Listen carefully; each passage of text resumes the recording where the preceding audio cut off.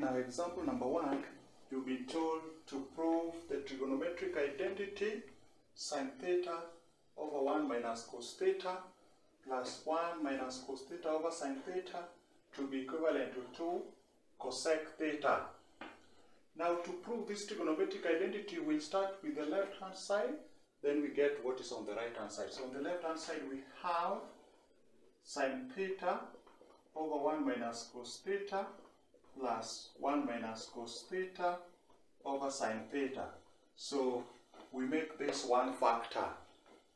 So to make this one factor, we get the LCM. So the LCM is the product of the two factors in the denominator. That is 1 minus cos theta times sin theta. So 1 minus cos theta goes here, sin theta times sin theta, or you just do cross multiplication of this times this. You get sin squared theta, then that times that, it is plus 1 minus cos theta squared. So you cross multiply sin theta times sin theta, then plus cos theta times 1 minus cos theta times 1 minus cos theta, then that times that.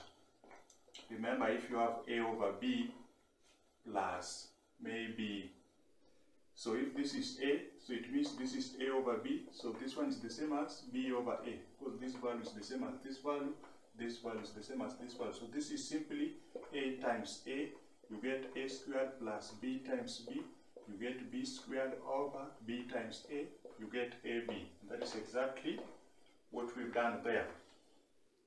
So the next step is to expand this bracket. So remember, if you have, this is 1 minus cos theta, then squared. If you have a minus b squared,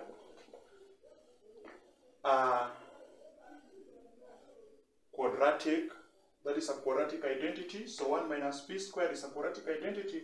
That is, if you have a minus b squared, that is going to be a squared minus 2ab plus b squared.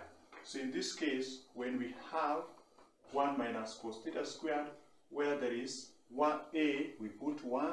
Where there is b, we put sin theta. So where there is b, a, we put 1. 1 squared is 1 minus 2.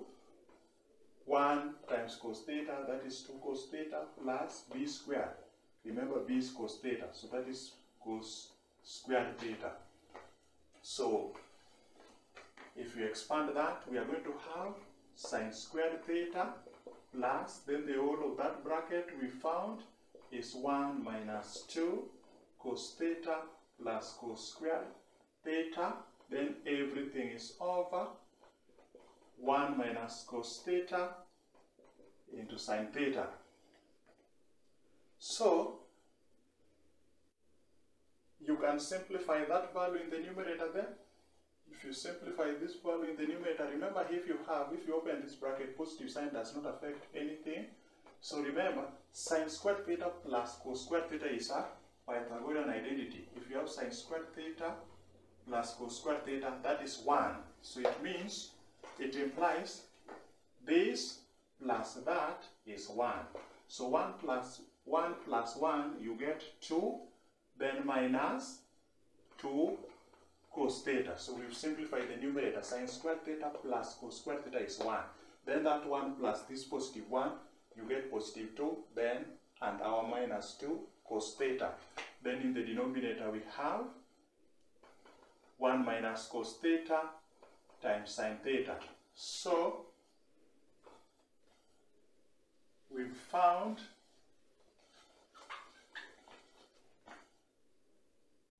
in the numerator we have 2 minus 2 cos theta, over in the denominator we have 1 minus cos theta times sin theta. So here you can see the numerator, 2 is a common factor, so if you factorize 2 outside, here you remain with 1, then here you remain with minus cos theta, then everything is over 1 minus cos theta times sin theta. So from here,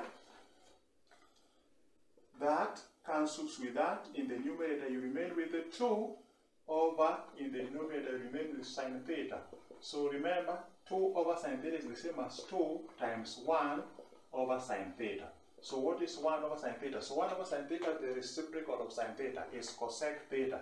So that means it is 2 times cosec theta. And that is exactly what we were told to prove. So to prove a trigonometric identity, you simply identify the appropriate methodology. If it involves two terms, you first start by looking for the LCM, as we've done in that case.